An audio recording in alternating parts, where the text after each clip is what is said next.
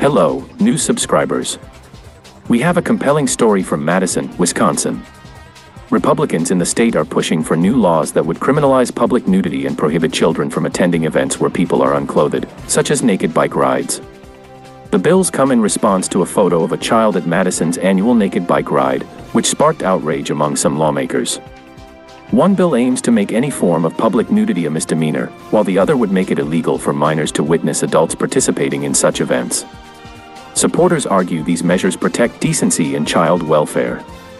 However, opponents worry about potential implications for artistic performances.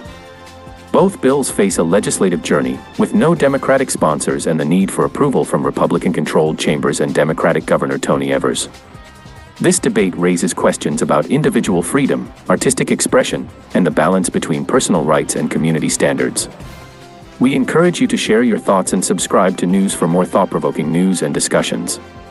Remember to activate notifications to stay updated on our latest content.